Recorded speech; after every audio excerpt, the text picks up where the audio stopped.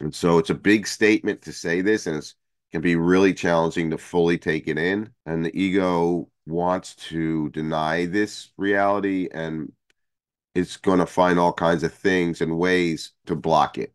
One way is by guilting you. So it hears statements like this and says, oh, well, if you're not happy, it's because you're doing something bad or wrong. You're bad. That's its favorite form of attack. Then you get caught up in guilt, and or you might get angry at hearing the statement and want to, turn away from it.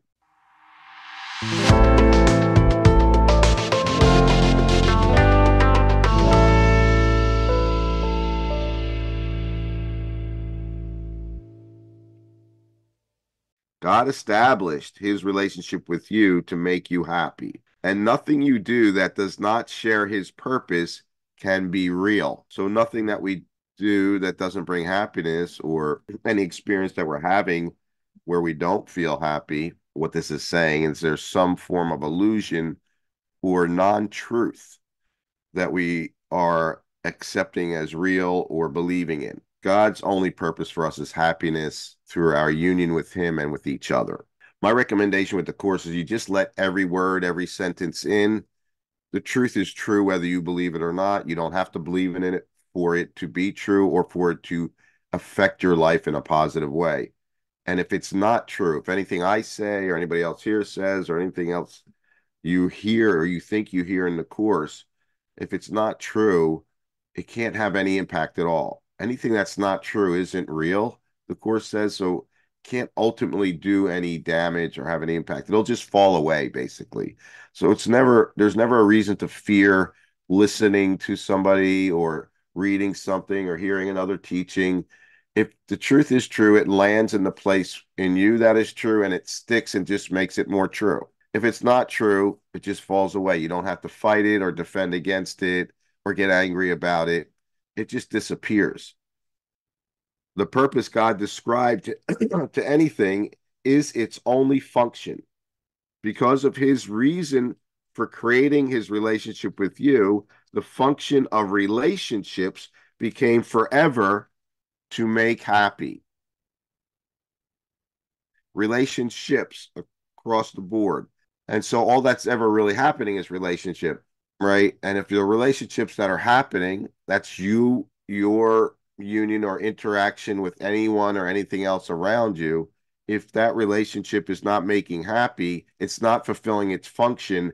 And that is up to you. It's up to me that all my relationships fulfill their function. It's not up to the other. And it's up to me by simply practicing forgiveness, asking to see the truth in the other, in my girlfriend, my wife, my husband, my brother, whatever it is. If the relationship is not making happy, your function, your purpose is to seek the truth there. Ask to see the truth. Because in every relationship is the manifestation of your relationship with your source. The manifestation of my relationship with God is in my relationship with you. And so I can ask to see God in you or see the truth in you, another way to say it, or see the light in you, and then fulfill my function in my relationship with God or with source.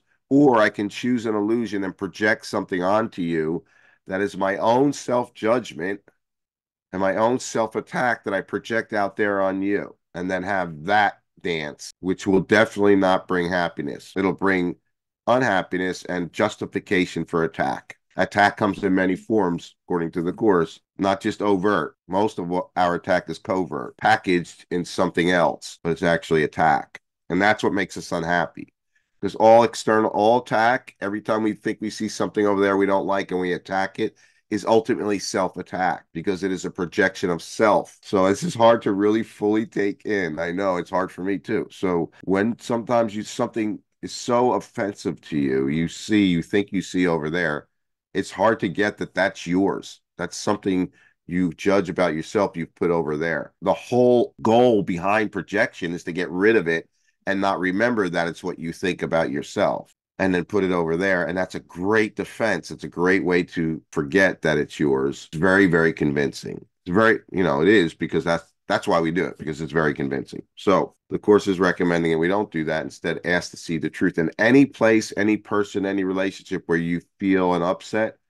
The only real work to do is seek the truth. And that is not mine or yours to decide. It's your deciding that made it unhappy. As an ego mind or mind lost or away from source and not aware of source, we make unhappy. That's what we do.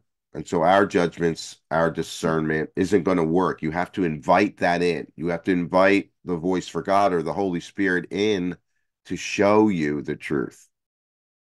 Hey guys, thank you for watching the video. Please, it helps us so much if you just like, subscribe, and share the video. And also, if you have any comments or any questions, please drop a comment below. I'm happy to respond. Until next time, please keep your mind open and keep making miracles.